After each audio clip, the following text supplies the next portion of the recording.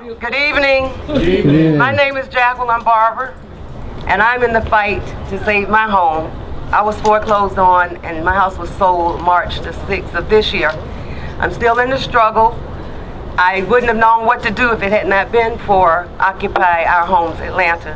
They have really brought me a long way. I'm learning a lot, and I'm figuring out that we stand together, we can make a difference.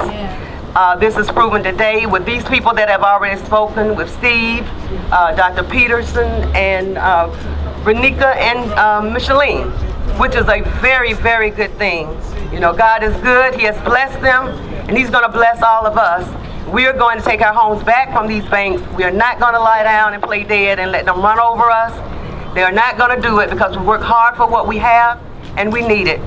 And we deserve it. Yeah. We deserve decent places to live, everybody. Yeah.